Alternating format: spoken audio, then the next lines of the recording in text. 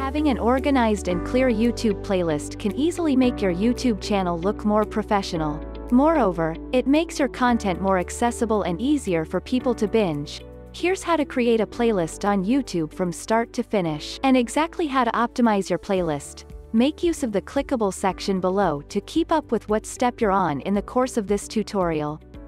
Visit youtube.com and ensure that you're signed in to the right Google account where you're supposed to create a playlist. Search for videos, and once you have found the video that you want to add to your playlist, click the Save button at the bottom of that video.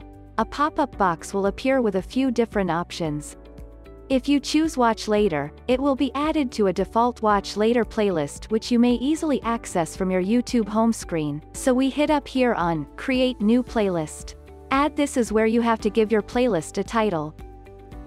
You really have to give some thought, and ideally, you will be doing some keyword research or keyword optimization to give the playlist a title, just like a title you would have otherwise given to a YouTube video. We are starting a playlist of ways to grow your business. Now you have to choose your privacy settings. In case it's public, anyone can search for and find your playlist. An unlisted playlist will only be found and viewed by others who have the link to that playlist, and only you can see your playlist if you set the settings to private. For this example, we're going to choose the public, and then click Create. Now your video has been added to your newly created playlist. You can find your playlists on your YouTube home screen on the left-hand side. Here's the one we just created. When you'll click on it, you will find all the videos you added. You may manage settings of your playlist from this page. You can edit the name of your playlist as well as add a description. The three-dot menu here will let you add additional videos to the playlist, add all the videos to a different playlist, or enable collaborations to add videos to your playlist. Other features include embedding and determining the video order in your playlist. Click here. When you want to delete a playlist, this allows you to share your playlist. Since this one is public, everyone can access and watch the videos added to the playlist.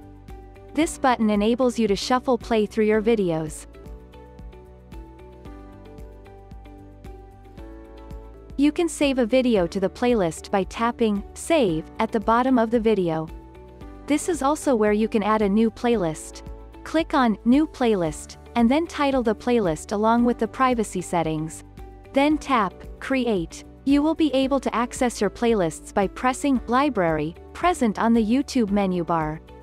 Clicking on your playlists will enable you to edit their settings. So now that you're up to speed with playlists, what that is gonna do is a couple of things.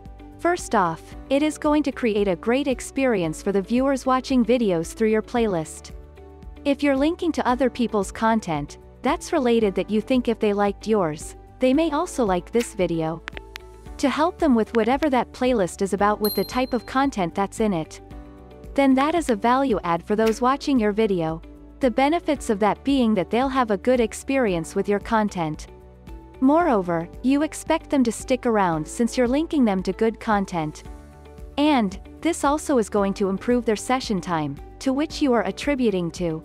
You are helping them stay longer, and view more content on YouTube since you're uploading related content, good content in front of them.